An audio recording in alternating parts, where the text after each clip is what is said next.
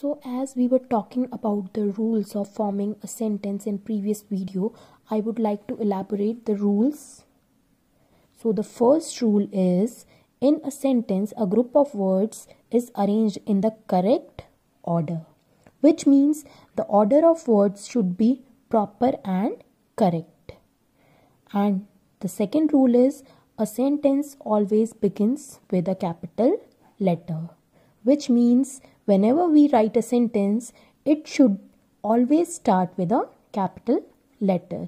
And the third rule is, a sentence always ends with a full stop, question mark, or an exclamatory mark, which means at the end of the sentence, any of the punctuation mark should be there, either full stop, a question mark, or an exclamation mark, according to the need of the sentence.